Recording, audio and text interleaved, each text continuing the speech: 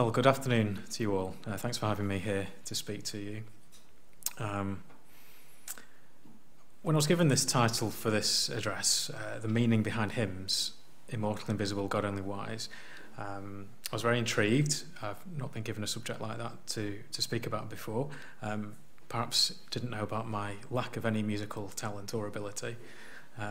But the great thing is, to enjoy hymns and the meaning behind hymns and appreciate them, you don't have to have great musical ability. You just need to read the words, think about what they mean and what they teach us. Thankfully, we're well blessed with people who can play the organ in such a lovely way, people around us who can sing and carry us along, that we might not sound so great by ourselves, so we can all enjoy these things. And thank you for a beautiful rendition that was just all sung together, and you can tell by the sort of the rise and fall of the way people sing it, how they mean the things that they're singing, which is great. So the hymn we're going to look at this afternoon is that hymn 94, Immortal, Invisible, God Only Wise. So what's this hymn all about, and what can we learn from it? And I think it is important to think about the meaning of hymns, as we may well be singing them for a number of reasons, perhaps in praise or thanksgiving, reflection.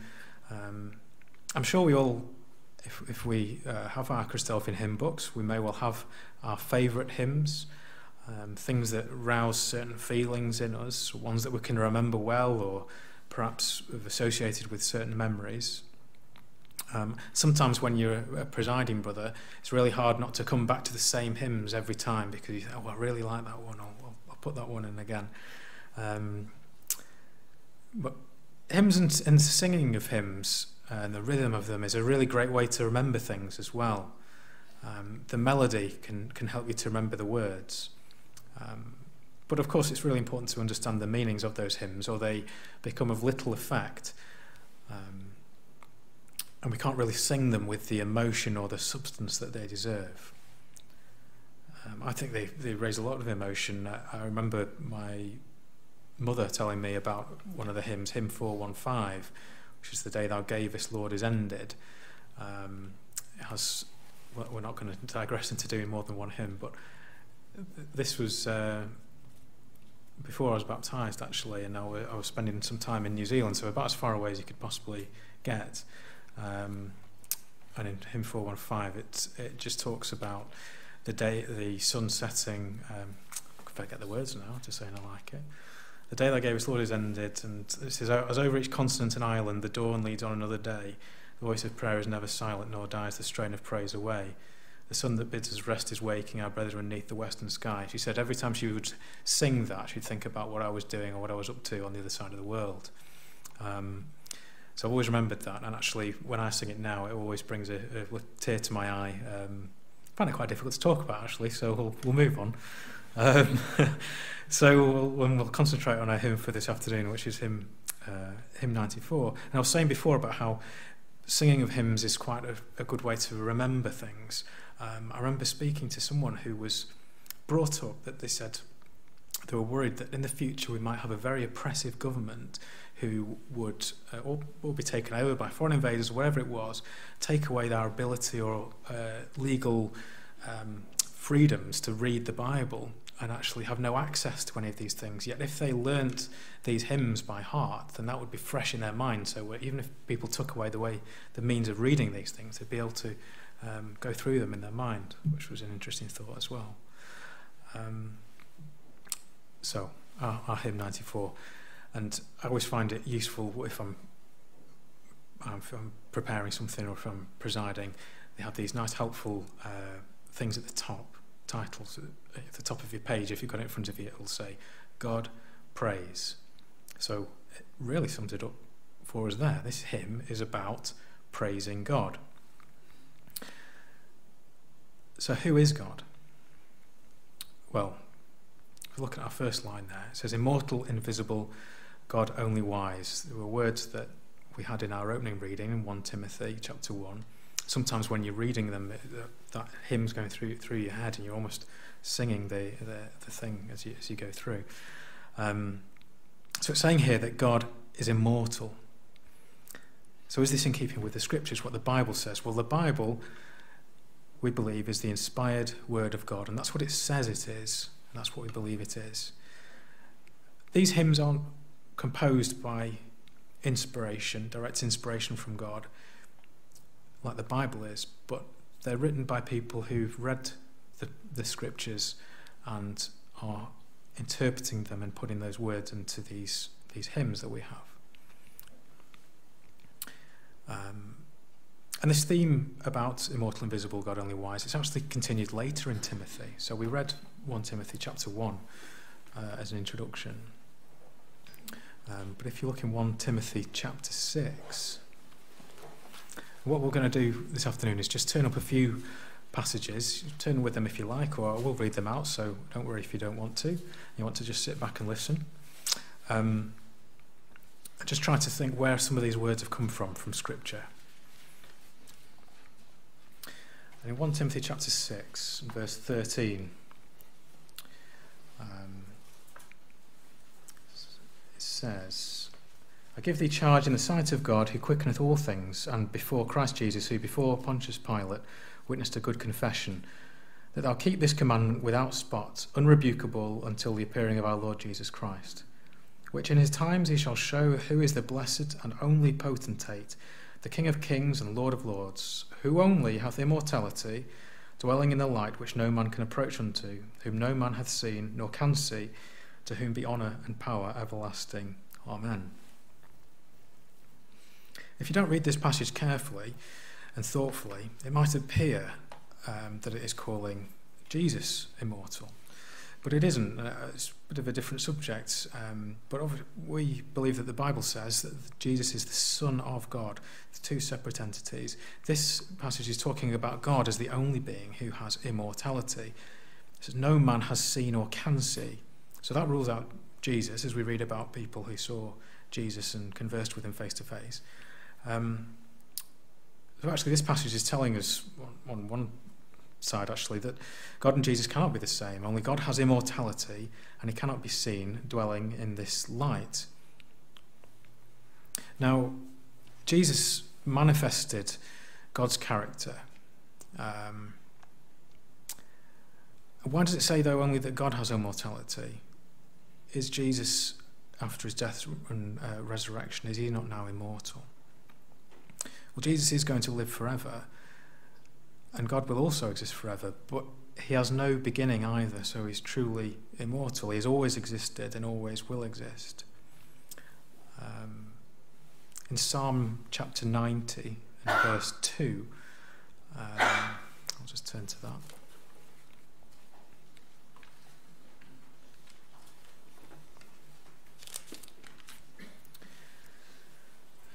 Start in verse 1. It says, Psalm 90, Lord, thou hast been our dwelling place in all generations, before the mountains were brought forth, or ever thou hast formed the earth and the world, even from everlasting to everlasting, thou art God. From everlasting to everlasting, so that's the existence of God. So we know that God is immortal. So, immortal, invisible, God only wise. Is God invisible? Well, yes, we can't see God directly. We read that in our Timothy passage just before, and we do read about various people meeting God, such as Moses. However, nobody ever sees God's face. It does sometimes say that God spoke with someone face to face, but this just means directly, or could be referring through a proxy like the angels, or in fact that people were in the presence of God, surrounded by a cloud, without actually being able to see him. But although he's invisible to our eyes, we can see his character by the wonder of his creation around us, and also by what we read in our Bibles, and what his son Jesus did in the world. If we turn to another reference in John 14.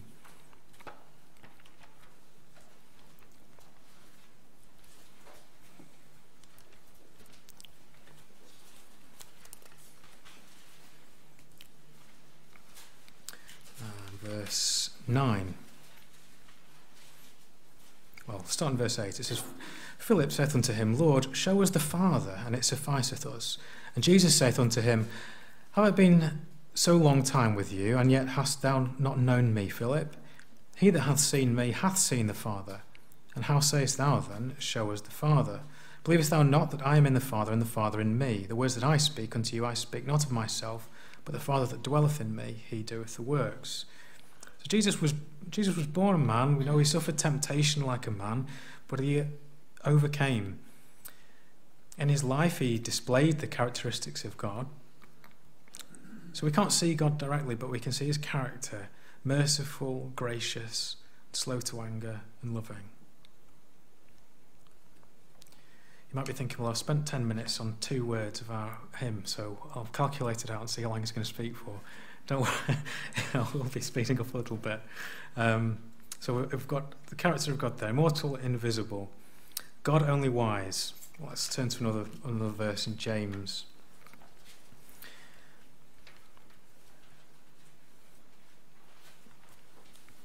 One of my favourite books, James, if you can have favourites. I think it's quite condensed, lots of practical exhortation for us, encouragement, and so on. James chapter 3, and we'll start in verse 13.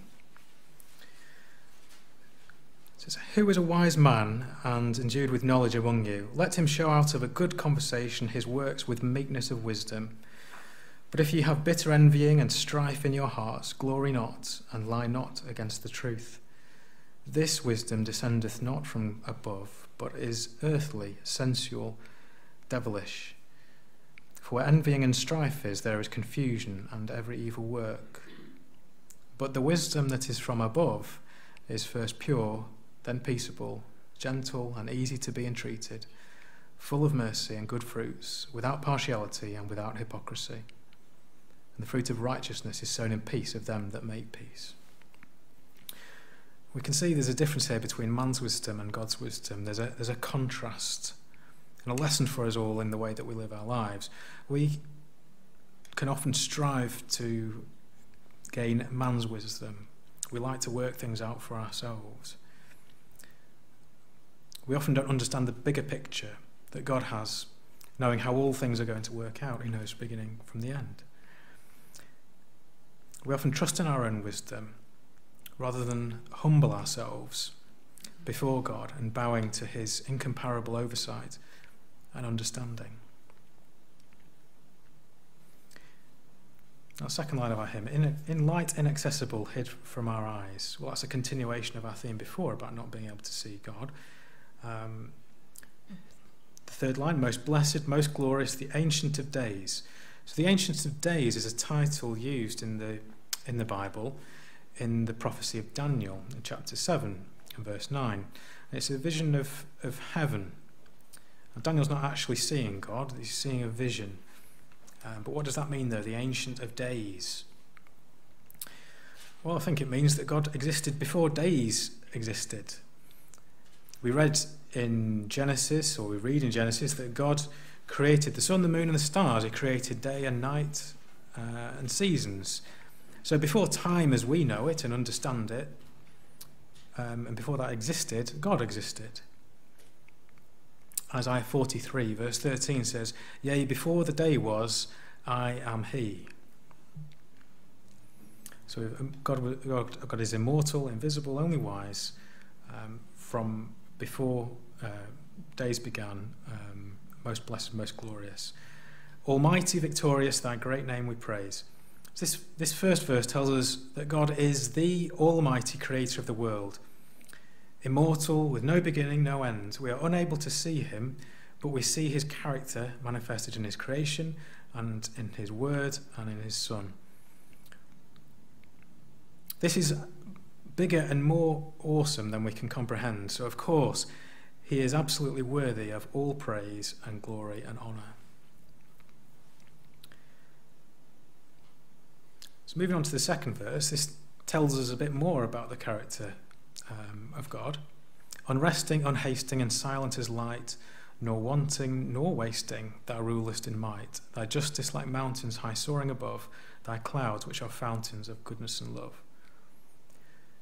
God rules over everything. Yet he does not speak directly to us other than through his word and through the actions of his Son. We turn to Hebrews chapter 1, just before James. Hebrews chapter 1, and the first 3 verses there, it says,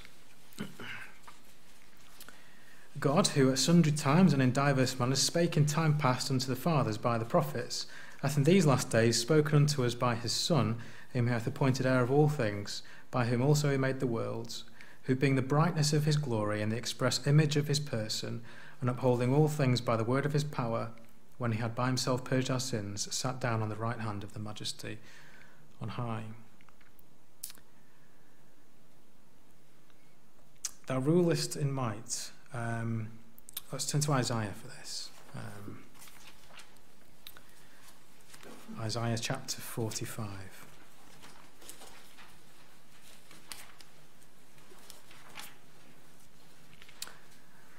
And we'll start in verse 5. It says there, I am the Lord, and there is none else. There is no God beside me. I girded thee, though thou hast not known me, that they may know from the rising of the sun and from the west that there is none beside me. I am the Lord, and there is none else. I form the light and create darkness. I make peace and create evil. I, the Lord, do all these things. God rules over everything, the whole of creation. Everything is under his control. Justice like mountains. Well, let's turn to another verse. We've got Psalm 89.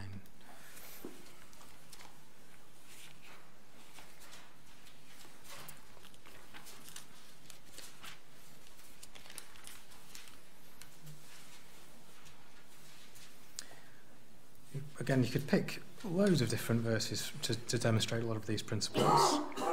Psalm 89, verse 14, justice and judgment are the habitation of thy throne. Mercy and truth shall go before thy face. So the justice like mountains. Thy clouds, which are fountains of goodness and love. From above in the clouds is where we tend to sort of metaphorically think where God is. We'll go back to James for this one, James chapter 1.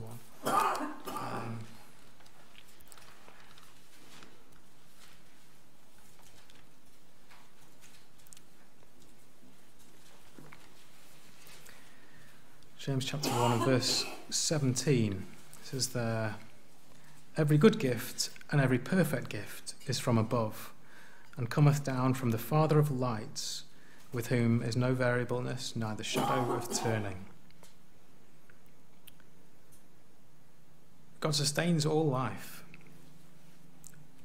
And when all these good things happen, we can consider them blessings from God. It's very easy to take things for granted, but we always need to be ready to remember who is in control and how we don't achieve things for ourselves. Rather, we use the skills or the things that we have been given by God. We'll move on to the third verse. To all life thou givest, to both great and small, in all life thou livest, the true life of all. We blossom and flourish as leaves on the tree, and wither and perish, but naught changeth thee. We see here that God gives all life. We know from Genesis that God made the universe and the earth that we live on. He breathed life into Adam, but it didn't end there. He still does sustain all life. Job chapter 12 verse 10, it says, in whose hand is the soul of every living thing and the breath of all mankind. We'll turn to another psalm.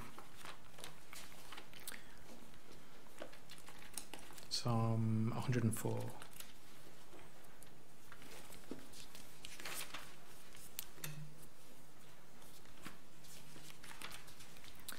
You could read the whole chapter, but we won't. We'll just start at the beginning, Psalm 104. Bless the Lord, O my soul, O Lord my God, thou art very great. Thou art clothed with honour and majesty, who coverest thyself with light as with a garment, who stretchest out the heavens like a curtain, who layeth the beams of his chambers in the waters, who maketh the clouds his chariot, who walketh upon the wings of the wind, who maketh his angels spirits, his ministers a flaming fire, who laid the foundations of the earth that it should not be removed for ever. Thou coverest it with the deep as with a garment. The waters stood above the mountains, and so on. Pick it up again in verse 24. O Lord, how manifold are thy works. In wisdom hast thou made them all. The earth is full of thy riches. So is this great and wide sea, wherein are things creeping innumerable, both small and great beasts. There go the ships, there is that Leviathan whom thou hast made to play therein. These wait all upon thee, that thou mayest give them their meat in due season. That thou givest them, they gather. Thou openest thine hand, they are filled with good. Thou hidest thy face, they are troubled. Thou takest away their breath, they die, and return to the dust. Thou sendest forth thy spirit, they are created, and thou renewest the face of the earth. The glory of the Lord shall endure forever. The Lord shall rejoice in his works.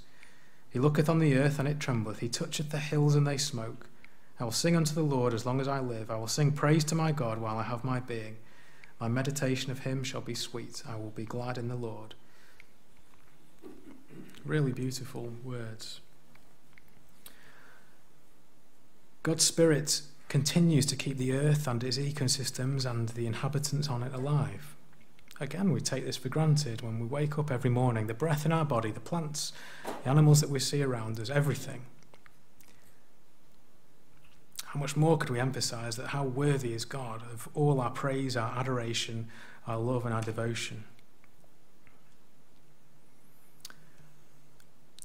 We blossom and flourish as leaves on the tree, and wither and perish. We'll go back to James again. Apologies, we're backwards and forwards a little bit, but it's a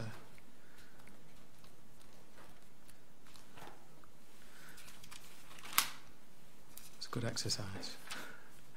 James chapter 4, verse 13.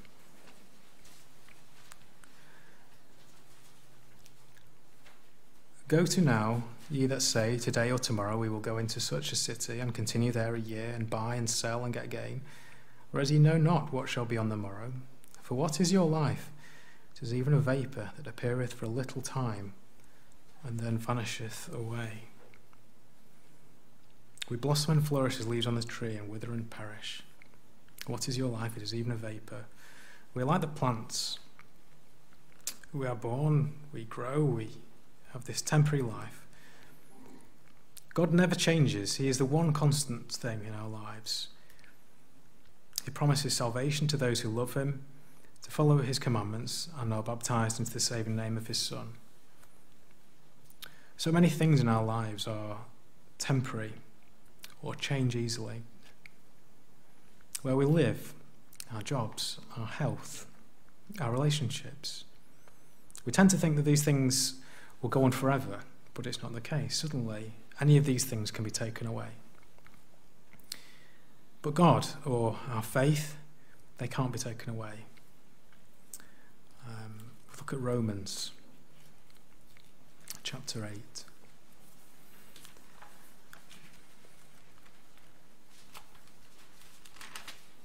There's a lot of uncertainty in various things in the world, but this is what's before us and our relationship with God. This is the one thing that we need to hold on to. Romans 8, verse 38. For I am persuaded that neither death, nor life, nor angels, nor principalities, nor powers, nor things present, nor things to come, nor height, nor depth, nor any other creature shall be able to separate us from the love of God, which is in Christ Jesus our Lord.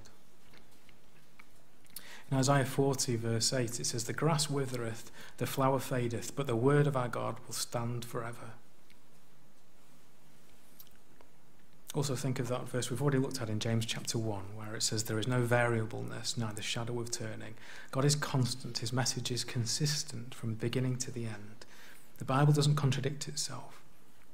God's character and his plan for the world is consistent.